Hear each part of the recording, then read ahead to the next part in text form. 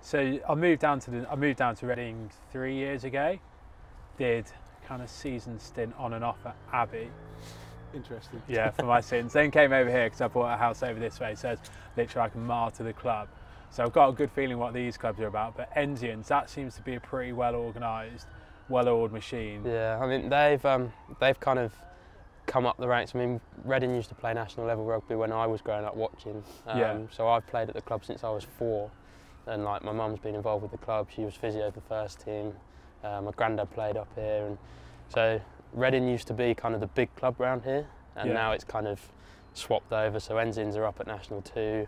Abbey are still at the same level as us, and I mean, we've beaten all of the clubs around here, so I don't see why in the future we can't be the best club around here again. Living off Will Greenwood, don't you? Yeah. That won't last for I said that to a mate the other day. Eddie Jones keeps going down there. Yeah, Does he know that the M4 doesn't stop at that junction?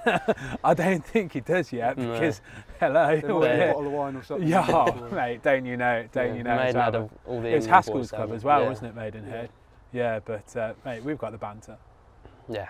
This, I would say, like, I've not been to any other club, and I wouldn't want to leave the club. So yeah, I mean, you've got the atmosphere. You turn up at Enzians, it's just like a little. Yeah, I mean, you're going to work, aren't you? Yeah, we take our rugby seriously and that, but it's just kind of our social and kind of seriousness of the rugby splits quite well. And like you go to clubs like Enzians, they've got the brand new fancy clubhouse, and they think they're all that. But you know, I wouldn't go to Enzians ever.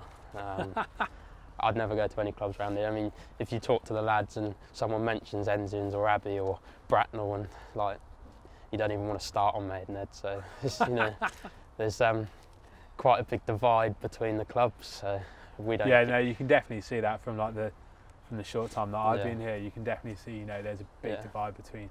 It goes right through the levels. Like first team last year, big rivalries against Maidenhead and Abbey, and everyone wanted to play, and it goes right down to like even the vets and the rhinos. It's like you'd love to hate them though, don't you? Yeah, they're the best games of the season. Yeah, that was our first league game of the season, was Abbey actually. Yeah.